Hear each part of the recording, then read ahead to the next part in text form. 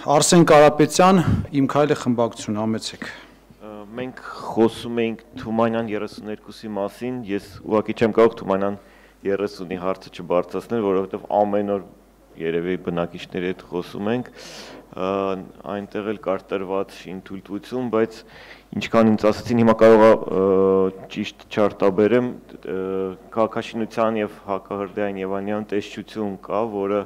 եզրակացություն է տվել այդ նախագծի վերաբերյալ, որ բազմաթիվ կետեր կան խախտումներով, եւ այդ բակը Թումանյան, Աբովյանի բակը, Արաքսի բակը, այսպես ասած։ Մենք նույն շենքի մասին չենք, չէ՞ ասում։ Չէ, դիմացի մայթ։ Հա, դե այնտեղ խնդրեմա, հա, իհարկե։ Հա, վերջերս էլ այդ Պուճուրիկ այգի կա, որ քանդեցին այդ բանը, Պարիսպը քանդեցին բնակիչները, իրանց քրեական հոդվածով դատի են տվել, որպեսզի վնասը բանան։ Ես ուզում եմ իմանալ այդ տիպի տեսչության օրինակ եզրակացությունը չի կարող հիմք ծառայել, որպեսզի նախկինում տրված շինթույլտվությունը վերանայվի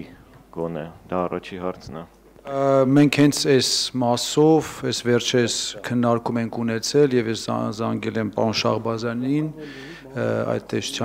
տեսչական մարմնի ղեկավարին, խոսել ենք իր հետ, նաեւ հենց այս հարցն է պարոն Թունյանի հետ էինք, չէ, մենք քննարկում, որ ես հարցը բարձրացնում եմ, իմ ուզածը ինչն է, որ հենց դրա հիման վրա մենք կարողանանք արդեն միանգամից շինթույլտվությունը, հա, ընդհանրենք չեղարկել։ Բայց պարոն Թունյան, հիշում եք այդ խոսակցությունը։ Երկու բառով կխնդրեմ անդրադառնանք իրավական մասով, հա։ Եթե մեզ տալիս է տեսչական մարմինը, տալիս է, որ այս նորմերի խախտում կա։ Այո, Եվ այնտեղ կազուս ունեինք, չէ՞, օրենսդրական։ Կազուսը կայանում էր նրանում, որ շինթույլտվությունը վարչական ակտ է եւ այս տեսչական մարմինը,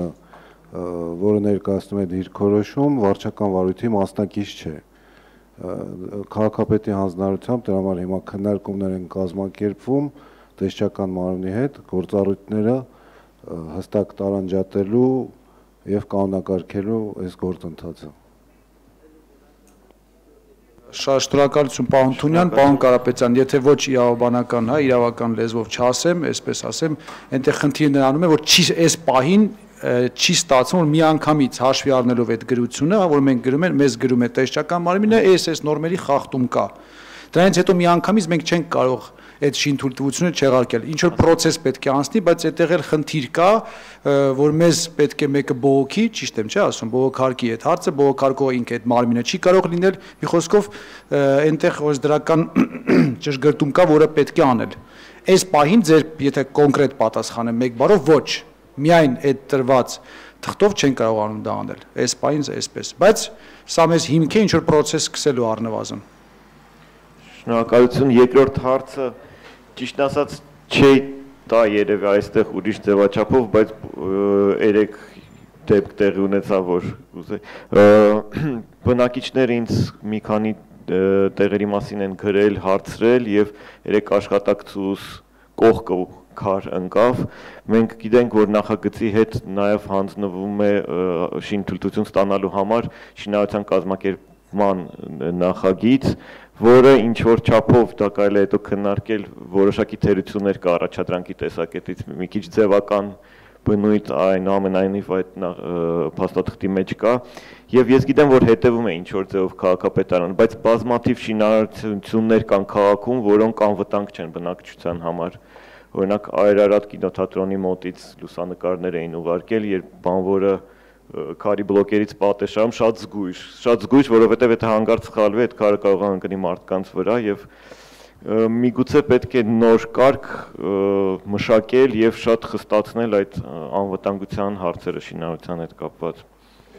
Շատ շնորհակալ եմ պարոն Կարապետյան, որ անդրադարձաք դրան, գրեթե ամեն երկուշաբթի, գրեթե, չեմ ասի ամեն, բայց գրեթե ամեն երկուշաբթի ես անդրադառնում եմ հենց շինհրապարակներին, հենց անվտանգությանը առաջնահերթ եւ պարբերաբար թե մեր ճարտարապետական բլոկին, թե մեր գազքի, հա, մեր վարչության պետին ասում եմ, որ նաեւ հասարակական կարգի ծառայությանը, պահպանության ծառայությանը, որ ավելի խստացնեն եւ եթե չեմ սխալվում հենց անցած գործակարգավորականները նույնպես եղել է այս հանձնարարությունը որ ավելի խստացնեն, ավելի ուշադիր լինեն, մյուսը, բայց ամեն տեղ չէ, որ մենք ունենք գործառույթ, այսինքն շատ տեղեր հենց այդ տեսչական մարմինը պետք է ստուգի։ Մեր դեպքում, այո, դուք գիտեք, որ շինարարությունը տալուց այդ post կոչվածը, որը որտեղ ինչպես եւ ինչ բարձրությամբ լուսավորությունը, անցուղիները, մյուսը ամեն ինչը պետք է այս թեք նաեւ այդ անցուղիները թեք, որ ձեր ասացիամ որ քարը ընկնի, գլխին չընկնի, ես այստեղ պարոն Դարփինյանին երևի խոսք տանք, պարոն Դարփինյան։ Պարոն Մարության, համեցեք, շնորհակալ եմ։ Շինարարության շինաաշխատանքներ իրականացնող կապալառու, ընկերության կողմից աշխատանքների անվտանգության նկատմամբ մենք հսկողություն իրականացնելու լիազորությունները ողջված չենք։ Բնականաբար նշված գործառույթը վերապահված է տեսչական մարմնին, ինչ վերաբերվում է հետիոտնի անվտանգ եւ տրանսպորտային միջոցների երթևեկությունն անվտանգությունն ապահովելուն, քաղաքաշինական փաստաթղթերով սահմանված պահանջներին, ինչպես նաև ավականու որոշմամբ սահմանված լրացուցիչ պայմաններին, խոսքը վերաբերում է շինարարապարակների պատշաճ կազմակերպմանը, կառավարմանը, բնականաբար եւ մեր եւ վարչական շրջանի աշխատակազմի աշխատակիցների եւ հասարակական կարգի պահպանության ծառայության աշխատակիցների կողմից իրականացում են ամենօրյա շրջայցներ, կառուցապատողները նախազգուշացվում են կարգի բերելու նպատակով եւ շաբաթվա կտրվածքով մեկ տասնյակից ավել նաեւ կազմեն անպատասխան արձանագրություններ։ Այդքանը, շնորհակալություն։ Եվ շատ շնորհակալ եմ, ես անգամ տեսչական մարմնի ղեկավարի հետ, պարոն Շահբազյանի հետ խոսելիս, ես վերջերս ասեցի իրականում այս այն տարբերակը չի, որ մենք ասում ենք մերը չի, դա ձերն է եւ վերջ, հա, ես կուզեի, որ մենք այդ լիազորությունները ունենայինք, ավելի ակտիվ մասնակցեինք։ Նույն գիտեք, այս Սալանջի պատմությունը։ Որ մեր շինթույլտվությունը մենք տվել ենք, լրիվ ուրիշ նախագիծ է, այն ինչ որ այնտեղ կառուցվել է լրիվ ուրիշ բան է։ Եվ ես այդ որ ասում եմ մի շաբաթ կիրակի, այդ հերթական շաբաթ կիրակի օրից մեկը թեքում եմ գլուխս, որովհետև ինքը տենց լավ արագ են բարձրացել, դրա մի շաբաթ առաջ գրեթե չկար դա։ Մեկ է տեսնում եմ, կներեք չինական պատ է այնտեղ շարված։ Եվ հասկանում եմ, որ մենք էլի անելիք չունենք, զանգում եմ բնականաբար պարոն Շահբազյանին, խնդրում եմ, հորդորում եմ, ասում ձեր աշխատակիցներին ուղարկեք, կասեցրեք աշխատանքները այս պահին, ստուգեք, եկեք ստադիր բնականաբար ես մերոնց եմ զանգարում արագ հրատապ հավաքվում ենք այստեղ, ցույց են տալիս ինձ